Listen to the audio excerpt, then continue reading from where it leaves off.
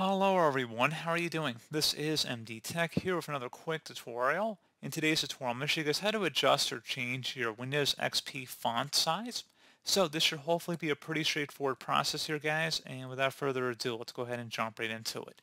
So all you have to do is select the Start button and select the Control panel on the right side.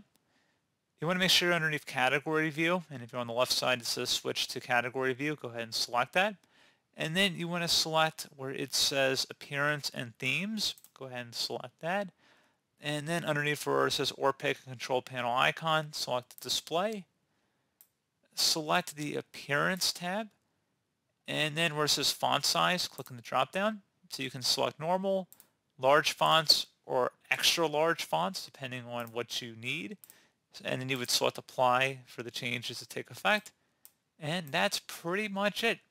So, as always, thank you guys for watching this brief tutorial. I do hope I was able to help you out, and I do look forward to catching you all in the next tutorial. Goodbye.